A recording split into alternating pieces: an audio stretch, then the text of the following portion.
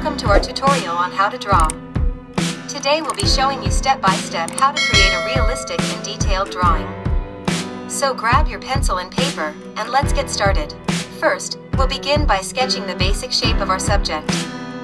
Make light, loose strokes to establish the overall form and proportion. Don't worry about details at this stage, just focus on getting the basic shape right.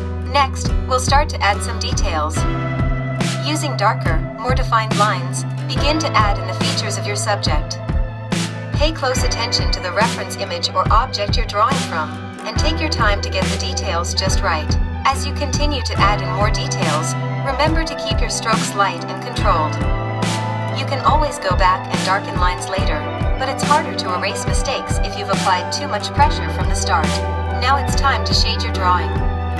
Start by identifying the light source in your reference image or object, and use that as a guide for where to add shadows and highlights. Build up the shading gradually, using a variety of pencil pressures and techniques to create depth and texture. Finally, we'll add some finishing touches and refine any areas that need it. Take a step back and look at your drawing as a whole, making any necessary adjustments. And there you have it, a realistic and detailed drawing. We hope you found this tutorial helpful, and that it inspires you to keep practicing your drawing skills.